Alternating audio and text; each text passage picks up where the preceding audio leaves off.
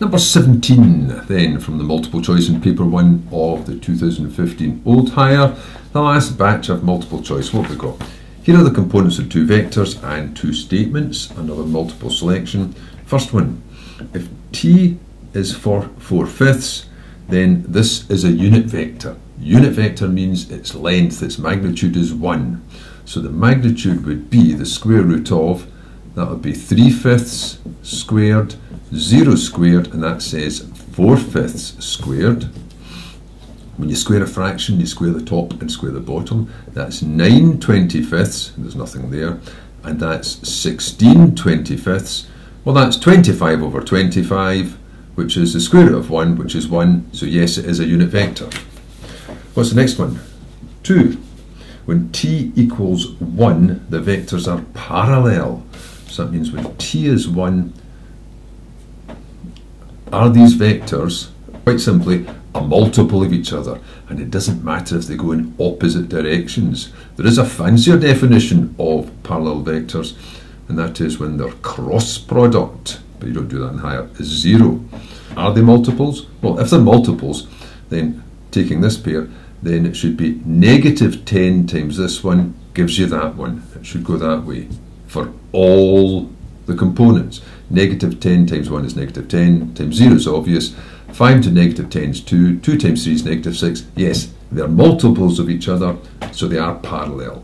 It doesn't matter if they happen to be going anti-parallel. So that means I'm looking for both statements are correct, and that would be D.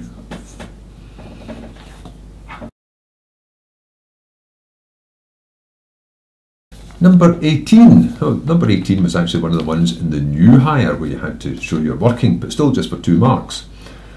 This circle meets the coordinate axis at exactly 3 points. Well, it's quite a long question compared to some of the other ones in the multiple choice. So what are the centres? Half it, an opposite sign, makes it 6, 5. So if you just plot that, 6 along, 5 up. There's the centre of this circle. Now it can have various sizes of radius, but if it's to cut the axis, then it'll have to be big enough to reach them. It reaches this one first, because it's only 5 away from this. But to reach this one, you'd have to go 6, and that's when it would just graze it. It would cut that twice, because that's 5 away, and if I'm going 6, it's going to go beyond it. So if you just go exactly 6, if you make the radius 6, then it will touch 3 times, cut 3 times altogether. But now you've got to figure out what k is to make it that. It's quite long compared to all the rest of the questions here so far. Well, how do you work out the radius? The radius formula is, it's the square root, or I could just square that and leave out the square root sign. It's the centres squared, so 6 squared and 5 squared, take away the number at the end. Now the radius is 6, so 6 squared equals that. Taking the k across, k is going to be, and taking the 6 squared over, which will knock that out, k is going to be 5 squared, which means k is 25. And 25 is answer C.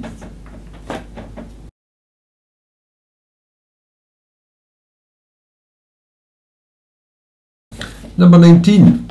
This was also in the new hire paper 1. Again, just for 2 marks. Compared to the last question, this is actually very short because it's almost like a trick question, because it's like misleading you by saying this area is a half, so what's this integral? Because you're used to using the integral as an area. But the area is just an interpretation of the integral. The integral just adds up all the numbers as it goes along, the positives and the negatives. That's why you split graphs for bits above and bits below. So, since this is symmetrical, and you know that each of these parts would be a half, these would actually be negative halves.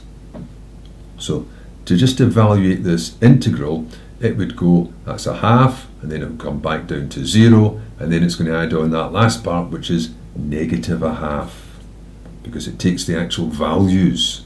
It's just that when you work out areas, you just take the perceived amount. It may be negative, but that's a chunk that's visible. So negative a half is answer B.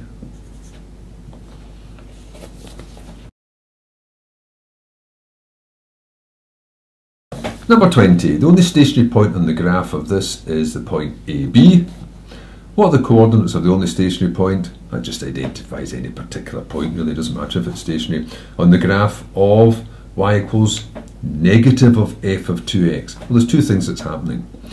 Outside of f, that affects the y coordinate. So this says the new y coordinate will be the negative of the old one. So it's going to go to negative b. Inside the bracket, it affects the x coordinates. And you probably just remember it as do the opposite of what it says. So it's not going to expand it by 2, it's going to contract it by 2.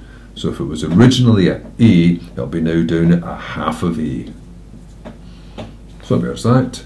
A half of a, negative b is a. Oh, put it here, a.